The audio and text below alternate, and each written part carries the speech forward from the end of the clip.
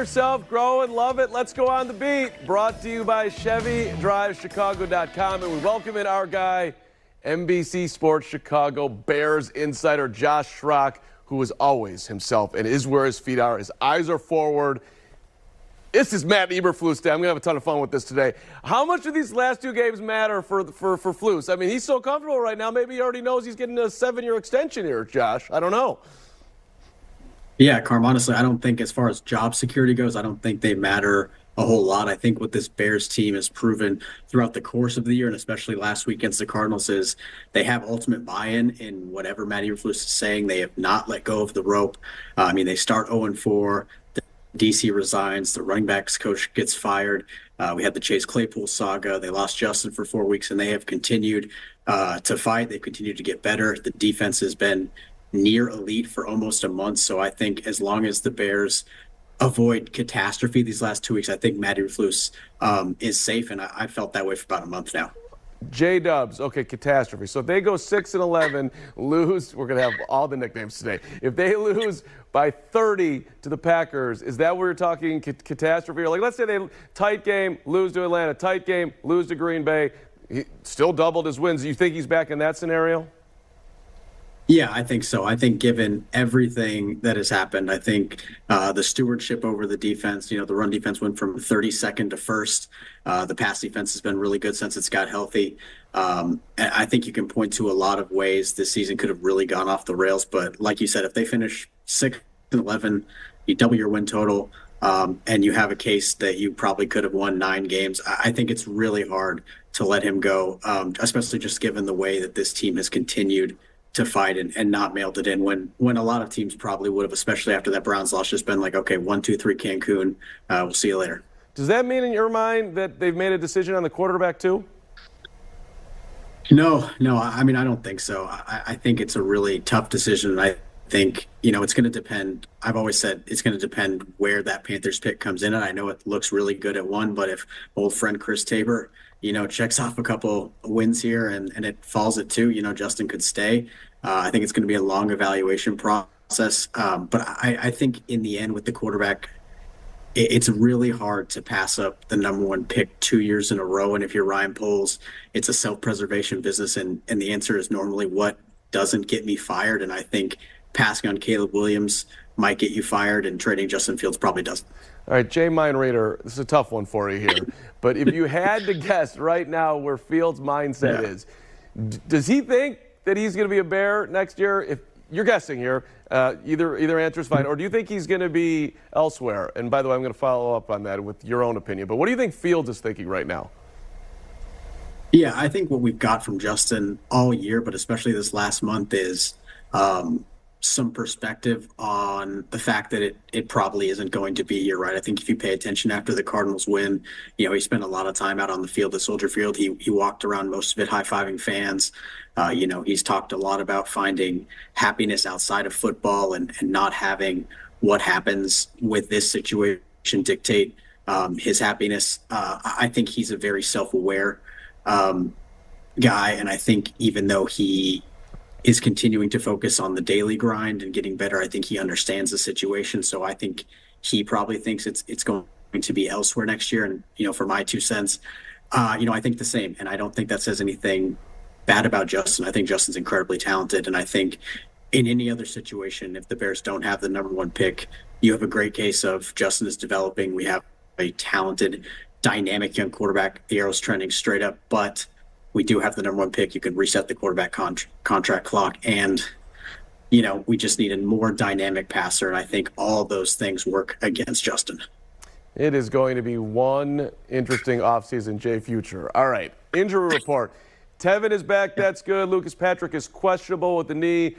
Cole Kmet seems like he's trending towards playing. Darnell Mooney is out with a concussion. With Kmet not 100%, by the way, I want to know who you think is going to step in there. But do you think, first off, that Kmet's going to play? Yeah, I do. Matt Eberflus said it was trending in the right direction. We talked to Cole actually in the locker room today. He has not missed a game yet in his career. He said something that's probably the only individual statistic that actually matters to him is availability, and that's something he learned from Jimmy Graham. He said as long as he feels he can execute his job, he'll be out there. So I would bet Cole will be out there on Sunday. And as far as, pick to click in the pass game, with no Darnell and Cole less than 100, it's going to have to be by committee, but they do really like Tyler Scott, and they like how he's come along.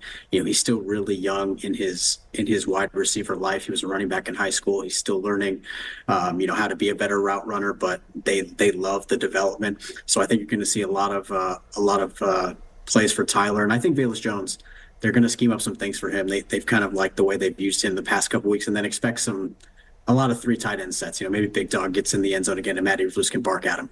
Does it bother you as much as it kind of irks me that Tyler Scott's out there blocking as much as he is? Same thing with Darnell Mooney. The guy's like, he's 170 pounds. Go block a guy twice your size. It seems absurd.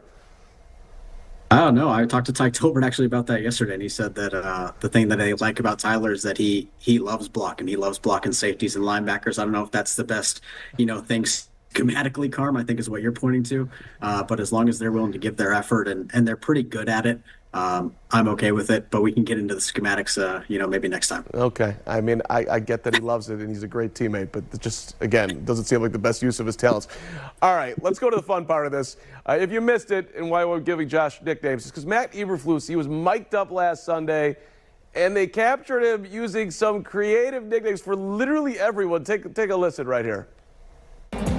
Dragon Slayer. Woo. Here he is, man. Let's get it. Let's get it. All right, Mako. Go, man. Let's go. How'd you come up with so many nicknames for all the players? There's a video going around of pregame, and you've got a nickname for counted 17. Are those on the fly, or do you? That's right. I got nicknames for you guys too. by all means. He giving you a nickname? Who? Flus? Yeah, but he didn't give it to me. I was one of the originals. It was from Notre Dame. They call him, a buddy of mine thought my name was pronounced Kmet, not Kmet. So then he just thought that was funny because it was pissing me off one day. So now he calls me Kmet all the time. That is fun, Flus. That is like, this is fantastic. Do you think he has one for you? What's his nickname for Schrock at all here? I'm fascinated. Man, that's a good question. I'd love to know. Maybe we'll get it out of him next week. I'm gonna go with Duck. We'll go with the Duck. Yeah, okay. We'll go with the Duck. Okay, all right. I wonder if Jason Leisure's got to have a nickname. He's got to have one for Biggs. I'm sure. Yeah, right, Biggs. Yep, I'm there on Fridays. Flus, we bonded. I hope he has got something for me. That would be sweet, right? He's got to love the Carm. This is a Matt Eberflus, I think, though, that we all are enjoying seeing. I'm enjoying seeing it. He's so straight, but okay, there's some personality here. I think it speaks well for what he's done in that locker room. Yeah, there's no question. He has been, I think, probably since the first Lions game, even though they lost, he's been a lot looser. I think he's very confident in what this team is doing on the field and the progress it's making. And you can see, you remember the "what's up your sleeve, well, what's up yours" comment after the Panthers game. He's just he's in a good space. And I think you can maybe connect some dots and get the sense that Matt Eberflus feels pretty confident he's going to be back here in 2024. Maybe Leisure's name is Sleeves for Flus.